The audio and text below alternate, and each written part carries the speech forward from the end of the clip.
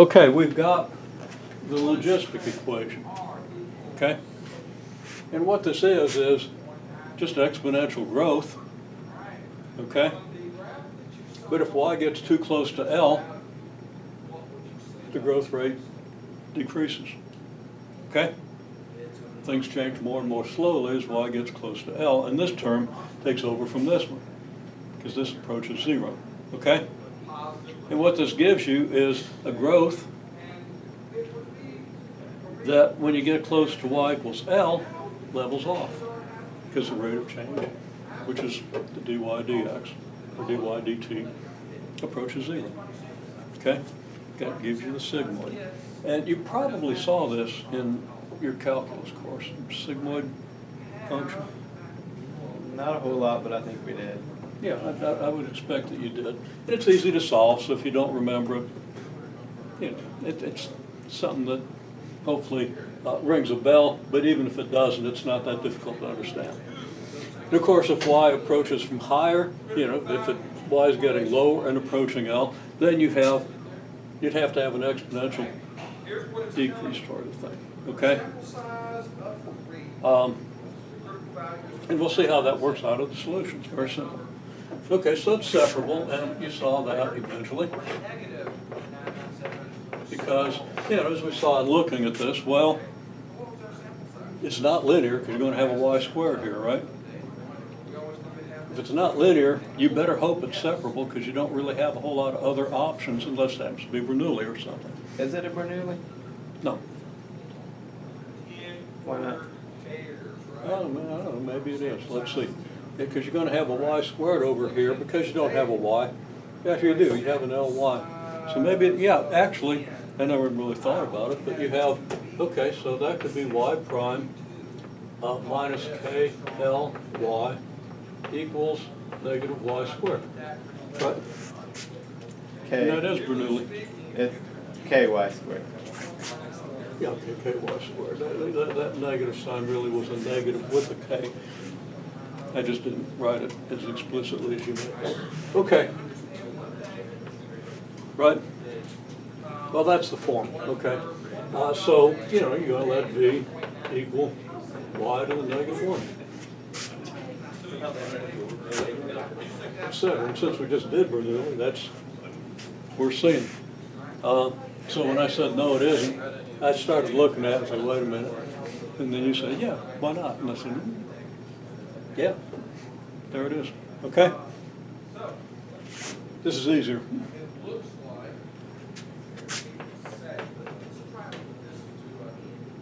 So, It would be kdt, right? huh? Yeah, dt. I was going to get to that. Okay.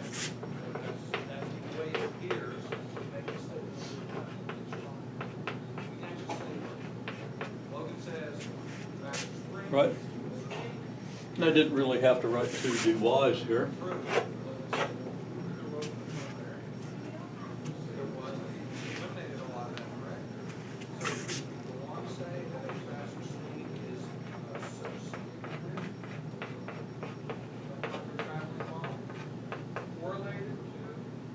What's a over y plus b over L minus y going to have to equal?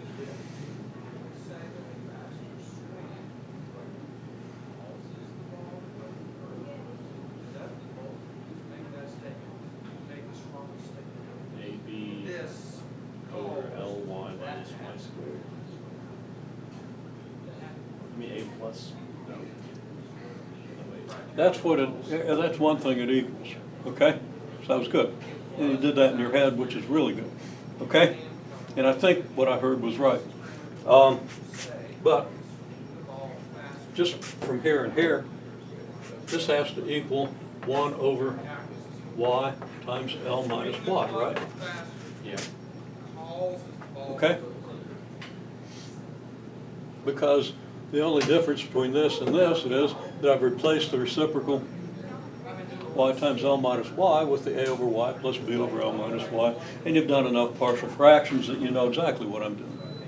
So I think what Alexander just said, I won't even make you do it since he apparently said it either right or very nearly right. Okay, you get A times L minus Y plus BY over Y times L minus Y equals 1 over Y times L minus Y. Now I'm not sure you had the numerator right, I didn't hear it all, but I think you had the denominator right, which is still very good even if you didn't have the numerator right. And I'm just going to assume you had it right so you have all the glory. Okay, so what's this mean?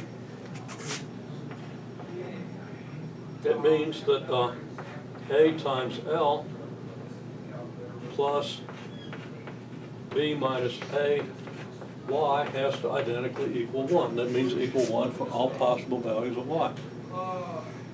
Okay? Well, that means that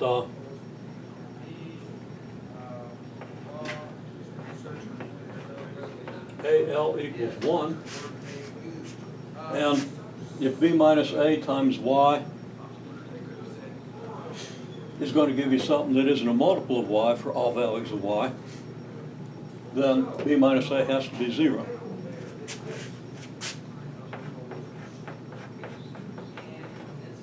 Right?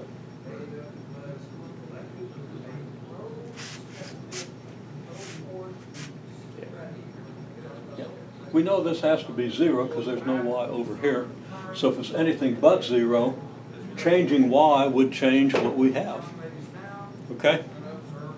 This being constant then has to be equal to this, and this has to be 0. Okay? So, well, A is 1 over L, right? Could be linear. What kind of linear if it is? Negative association. So more cola, less bones, right? Okay. So A is 1 over L and B is 1 over L. You don't even have to get all that formal with solving it. Okay? Well, I'm just going to address that. Got it? They did this. Okay, so if I haven't made a stupid algebra error, we see that now. So this equation with that information becomes 1 over Ly Probably not in the negative 0.9. plus But 1 over L times L minus Y dy equals K dt. Okay? Or just take the 1 over L out.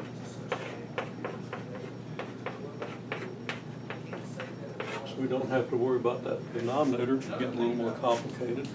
Okay? relations. You gotta be careful where you do something. Now we're going to multiply both sides by L just to get that out of our way because it's real easy to put that over here when we integrate. Then we get L K plus the constant.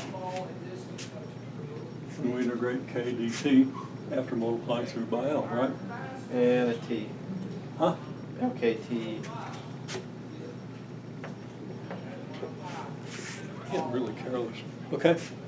And, yeah, way to discover that shortly when there's no T dependence. Okay, very good. Over here,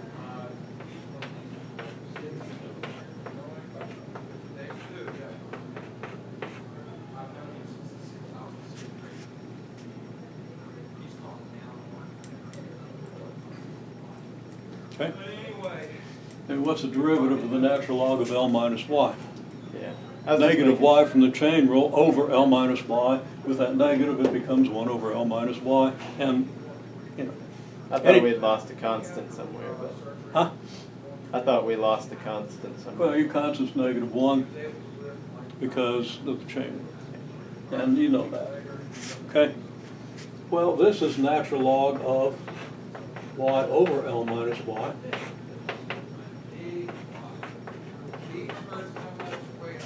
Right? Which means that Y over L minus Y, absolute value thereof,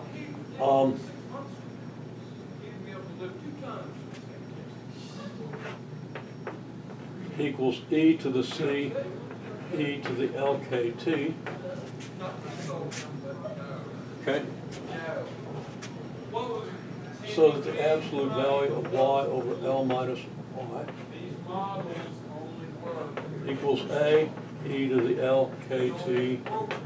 Now, I've done this before, and this is the last time I'm going to go through the detail, but you have to know it.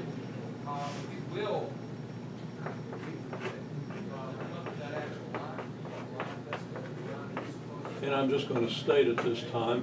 Where would it be appropriate to use that line for swings between 99 and 105? Right? Because if you look at this line, So we have this. If the absolute value is a e to the lkt, so that would imply, let's say, where a has to be greater than 0, then this quantity is either plus or minus that, which still excludes a equals 0. but that would, if you have a y is a negative Okay. number, that means that the golf Make sense? still, golf is So we still have to solve for y. right? 0 miles per hour, negative yard speed, still, that's also long. Okay, so I'm going to let you solve that for y. That's the central step, and you've got to kind of get used to it. It feels a lot like what you do when you use an integrating factor on a first-order homogeneous, non-homogeneous equation. Algebra is very similar in a lot of ways. So go ahead and solve that for y, and then we'll see how that might be interpreted in a couple of situations.